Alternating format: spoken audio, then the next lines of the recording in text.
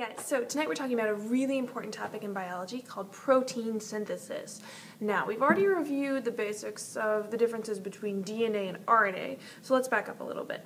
How do we get from that DNA molecule, those instructions for everything, to the actual protein that makes something happen in your body? How do we go from a double helix to the color of our eyes? Ooh. So, it all comes down to protein synthesis, which is what we're going to learn about tonight. Okay, this idea, this central dogma of molecular biology, central dogma of biology, is that we go from DNA to RNA to a protein in several steps. Now, RNA is the key. So, here are the differences we reviewed already. RNA is single-stranded, whereas DNA is double-stranded. Remember that double helix? RNA uses uracil instead of thymine, so instead of a T, we're going to have a U. And RNA contains ribose instead of a deoxyribose. So that's why it's called ribonucleic acid instead of deoxyribonucleic acid.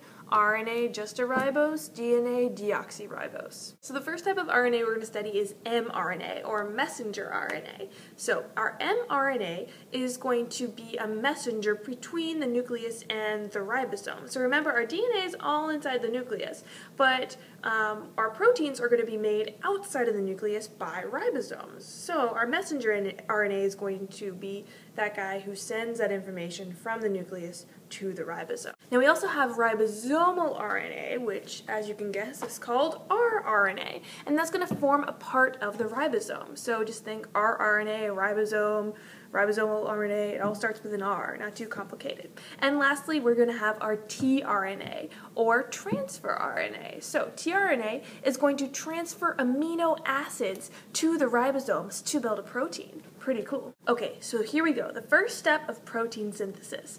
We're going to do transcription. So it's the process of making or transcribing mRNA from the DNA in the nucleus.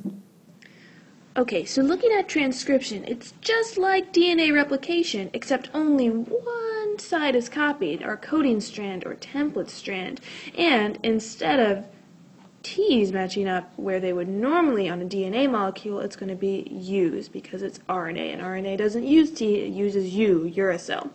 The direction of transcription is just the same from 5' to 3', and when this entire template strand or coding strand is copied, the mRNA strand will travel outside the nucleus to get ready for translation.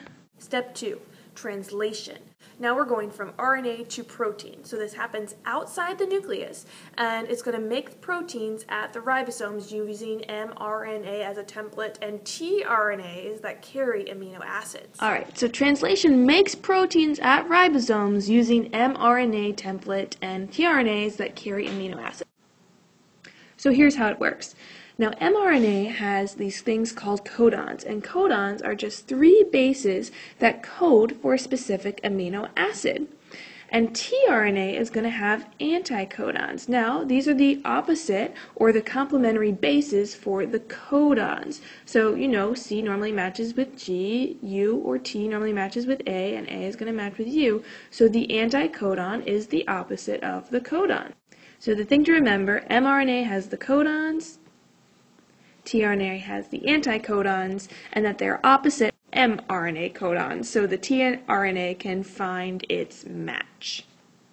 So let's look at our chain and see what the next codon in line is. GCG. So that means we need an anticodon that reads CGC. Well, that anticodon is connected to the tRNA, which is going to drag along one of our amino acids, which in this case is alanine. So once this tRNA hooks up with the codon, we can connect alanine to the growing amino acid chain that will eventually be our protein. And remember, all of this happens inside a ribosome. Couldn't happen without those good old ribosomes. So let's review how it works one more time. mRNA is read by the ribosome 1 codon at a time. tRNA anticodon matches to the mRNA codon.